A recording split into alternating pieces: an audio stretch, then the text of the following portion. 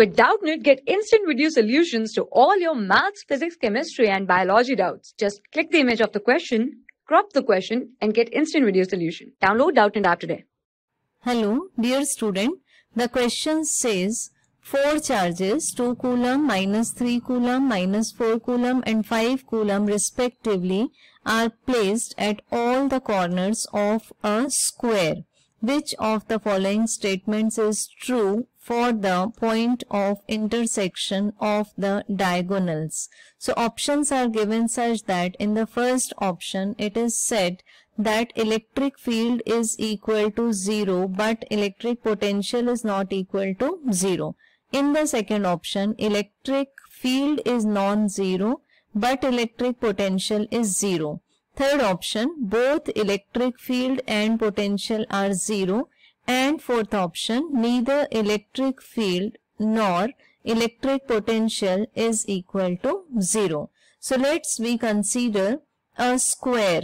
The charges placed at the corners are, suppose the first charge is 2 coulomb, second minus 3 coulomb, third minus 4 coulomb, and fourth charge is 5 coulomb, and these are the diagonals. A, B and C, D are the diagonals, and point O is the intersection of the diagonals. So we have to find the electric field and potential at point O.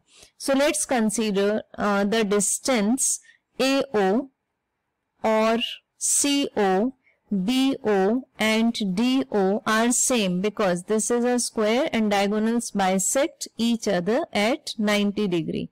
Therefore, we can find the electric potential at point O is such that K divided by any one distance. Suppose we are taking this as L, so this is L.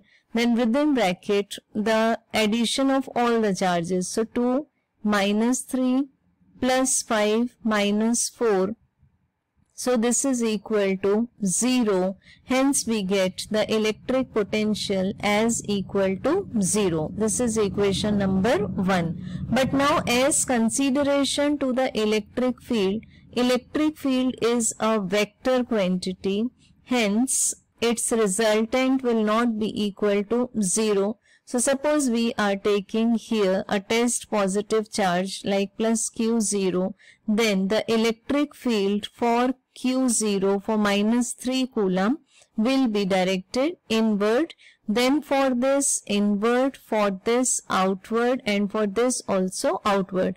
Now all the charges are of different magnitudes. Therefore, when we will be finding the resultant of electric field, it will not be equal to 0. Therefore, let's check the options. Option is electric field not equal to 0 but electric potential is equal to 0. So correct option is option number B. Thank you.